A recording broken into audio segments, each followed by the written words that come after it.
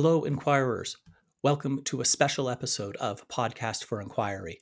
Unlike other episodes, this is not an interview. This is just going to be me talking about a subject that I am passionate about. The opinions that are expressed in these episodes do not represent the Centre for Inquiry Canada, just me, Leslie Rosenblood.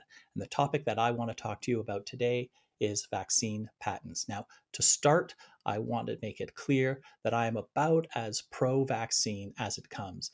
A couple of 2.5 years ago in February 2020, I gave a public talk called Stab Everyone You Love. It was a Valentine's themed talk about the value of vaccines and that they are one of the, if not the most effective medical interventions in our species' history. I am enormously grateful that the world's scientists got together and over the course of 2 years, less than 2 years, came up with an incredibly effective COVID-19 vaccine, which has saved millions of lives worldwide. If you are not already fully vaccinated, I recommend that you do so unless you have some immunocompromised condition that would prevent you from doing that, in which case I really hope everyone around you is fully vaccinated. The topic that gets me so agitated today is not the COVID vaccine, but our collective decision, the decision of our governments to grant COVID-19 vaccine patents to the pharmaceutical companies. And this is why they did not do the research and they did not take any risk to produce these vaccines. The US government alone has given out approximately $40 billion for COVID vaccine research. This is done through a number of means, either in direct subsidies to companies, whether it's paying for clinical trials or funding the building of special manufacturing facilities. Sometimes it was in the form of guaranteed orders. So if they produced a vaccine, it would be purchased by the US government, whether it worked or not. But this was done to ensure that every resource, public and private, was dedicated to addressing the worst global pandemic in a century. The most egregious case is that of the Oxford AstraZeneca vaccine. This vaccine was developed entirely by the University of Oxford, but they did not have the manufacturing facilities to produce it at scale. So they contracted with AstraZeneca that had the lab facilities that were able to produce millions of doses in short order. All of this is fine, and I am fully in support of paying AstraZeneca premium so that they can make this a profitable enterprise.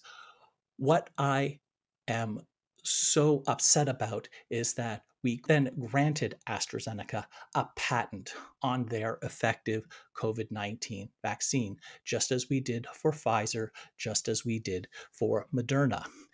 mRNA, which is a type of vaccine, was discovered decades ago as a possible new mechanism for vaccines, and it was largely derided by the industry and the scientific establishment, and except it was defended by plucky researchers, and then after many, many years heralded as a major breakthrough. What this has cost us is more than just money.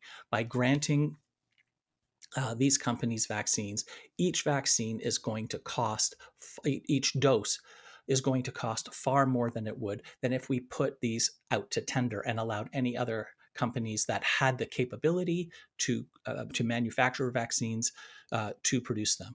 So it's going to cost the entire world billions upon billions upon billions of dollars extra for no reason. There was no risk taken on by the companies to earn these additional rewards. But it's far, far worse than that, because these patents mean that only these companies and only their facilities are able to manufacture these vaccines, which means that we have had for the last year and a half a shortage of vaccines globally. We are not going to be able to distribute vaccines to the entire global population for at least another year, and I am recording this in the summer of 2022.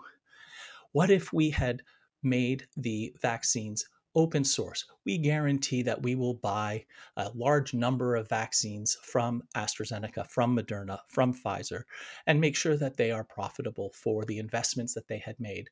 But then at the same time, we allow the mighty manufacturing capabilities of countries like Brazil, of South Africa, of Israel, even Cuba, to manufacture as many COVID vaccines for their own populations as well as people in other countries around the world. By restricting the number of companies that were able to create these vaccines, we have allowed COVID to mutate in the unvaccinated population around the world that did not have the vaccines to vaccinate their people and immunize them against COVID-19. And as a result, we have the Delta variant, the Omicron variant, and more variants happening worldwide. We only have one biome. It is one planet that we live on. We should be vaccinating everybody and doing whatever it takes to get as many vaccines into as many arms as possible. And why we have not done this, why we have granted a monopoly on the manufacture and distribution of vaccines to a very small number of companies who either did not do the research or did the research on someone else's dime, completely mystifies me. This is a horrible, horrible decision made by our governments. We will be paying the price for decades. And in my opinion, we need to seriously review the entire purpose and implementation of our patent laws. Thank you for listening. Let me know what you think. I look forward to your feedback, and let me know if you want to hear more of my diatribes. You can send feedback to podcast@centerforinquiry.ca. Thanks again.